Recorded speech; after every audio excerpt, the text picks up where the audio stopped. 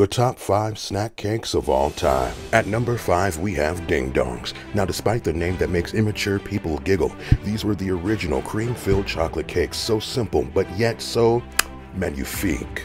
At number 4, we have strawberry shortcakes, and these were damn near refreshing. That strawberry marmalade with the little sweet cream and that little bit of delicate cake gets my nipples hard every single time. At number 3, we have the honey buns, and some of you know that this is a certified hood classic, and that's all I'm going to say about that. At number 2, we have the Nutty Buddy. Do you want a snack cake or do you want a candy bar? Bitch, we live in America. You don't have to choose. These are an American dream, and I never want to wake up. I think we all knew the oatmeal cream pie would hold this spot. So wholesome, so nostalgic. I'm getting wet just thinking about it. The top 5 worst side dishes of all time. At number 5, we have the canned cranberry sauce. Now, I will eat this if it's given to me, but as I eat it, I will hang my head in shame and be sure not to make eye contact with anybody.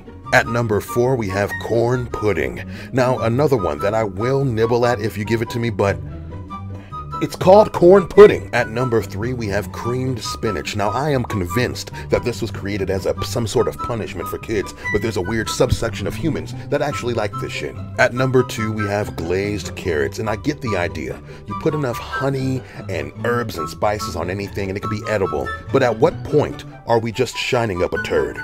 And at number 1, we have green bean casserole. Now, I don't know what kind of unseasoned Martha Stewart haberdashery bullshit this is, but this dish makes my ass itch. The top 5 chips of all time. At number 5, we have chili cheese Fritos. The perfect Tex-Mex twist makes it feel like a little Spanish cowboy is dancing on your tongue. I know that's weird, move on! At number 4, we have Sun Chips. These are healthy and they're delicious. They are the guilt reliever. The next time you're at Subway and you get that double meat, double cheese, add bacon, grab a bag of these, they'll make anything better. At number 3, we have the classic Cheetos. I know everyone loves their little flaming hot counterpart, but these hold nostalgia in my heart, and I'm pretty sure they hold it in yours too. At number 2, we have a wild card, sour cream and onion lays. Now stick with me for a minute. They're delicate, they're tangy. If you're not hip, go grab a bag and get hip.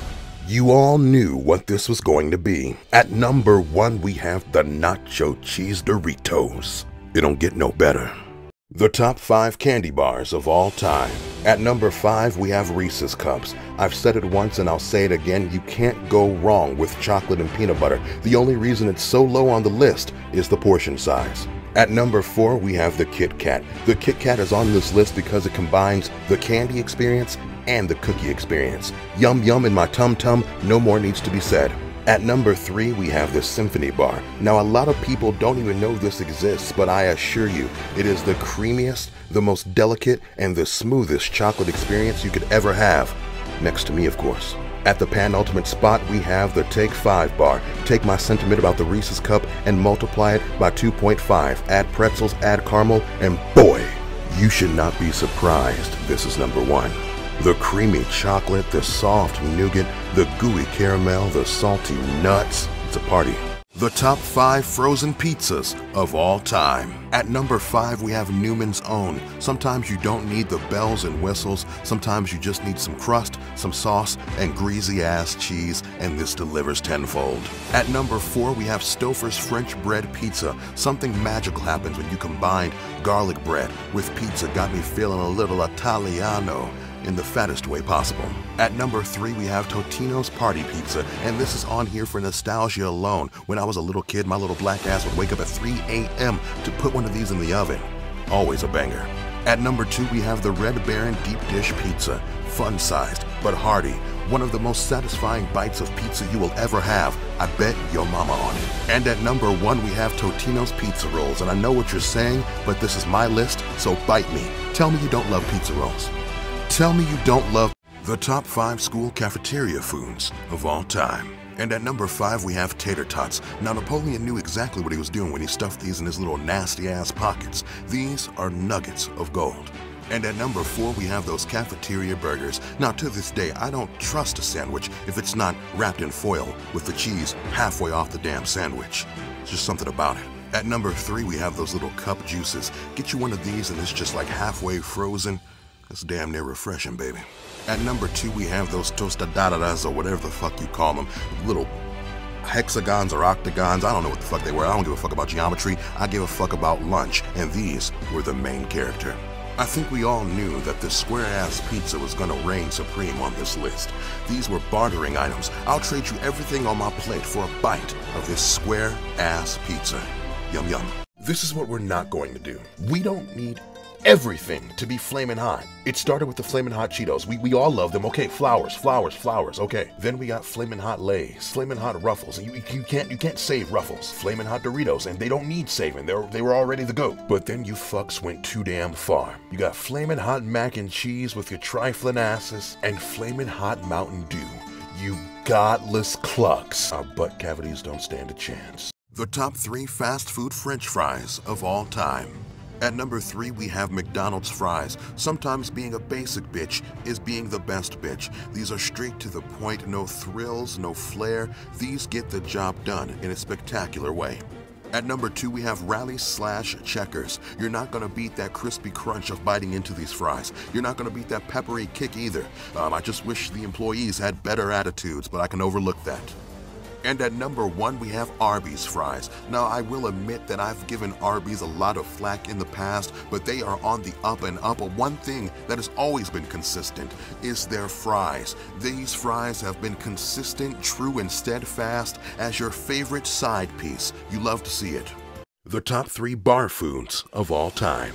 At number 3, we have mozzarella sticks. You tell me you don't like fried cheese and I'll call you a goddamn liar. You got the crispy batter, the oozy cheese, and the perfect little bit is when you get the little torn hernia on the side of the stick and the cheese starts to ooze out. That's a party.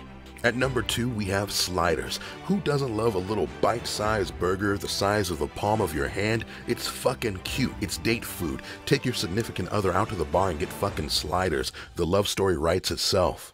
And at number 1, we have chicken wings. Let me paint the scene out for you. It's you, your boys, or maybe your girls, or maybe your theys and thems, and you have a nice pint of something cold and frosty in front of you, and you also have some motherfucking chicken wings. That's a bro story if I ever heard one, and someone's gonna end up missing on a roof in Vegas. But you know what? We want that. The top 5 side dishes of all time. At number 5, we have garlic mashed potatoes. Zesty, creamy, a little chunky if you do it right, the perfect accompaniment to any dish. At number 4, we have collard greens, a certified hood classic. Get Big Mama to do them right with a little bit of hog maul or some turkey necks, and this is a southern staple. At number 3, we have green bean casserole. Just kidding, this shit sucks. At the true number 3, we have baked beans, a barbecue staple. Get the right amount of spice and the right amount of sweetness, and I guarantee your tongue will do things you never knew it could do. At number 2, we have au gratin potatoes, and so many people tend to sleep on this. Imagine a cheesy potato lasagna. I dare you or your mama to tell me that doesn't sound good. And at number 1, we have baked macaroni and cheese. Words could never do it justice, so I'll leave you with this. Top 5 cereals of all time. At number 5, we have Rice Krispie Treats cereal. It is literally just Rice Krispie Treats crumbled up, and you eat it as cereal. But damn it, it is one of the most satisfying bites you will ever have in the cereal world. It is a banger. At number 4, we have Honey Nut Cheerios. Yes, do not at me. It is sweet, it fills you up, and it is the healthiest thing we're gonna have on this damn list. So take it. It's a banger. At number 3, we have Reese's Puffs. Reese's Puffs needs no explanation. Anything chocolate and peanut butter is automatically going to be at the top tier of any list it's on. It's a banger. In the penultimate spot, we have Cocoa Puffs, another one that needs no explanation. It's one of the most satisfyingly chocolate cereals, and it also makes your milk chocolate. Bitch, it's a banger. Is anyone surprised that CTC has the ultimate spot? From the marketing, the branding, the taste, the texture, everything is on point. The ultimate banger. Cheese. The top 3 pizza chains of all time. At number 3, we have Little Caesars. Now, I'm not saying it's the best tasting pizza out here, but it's a great combination of budget and taste.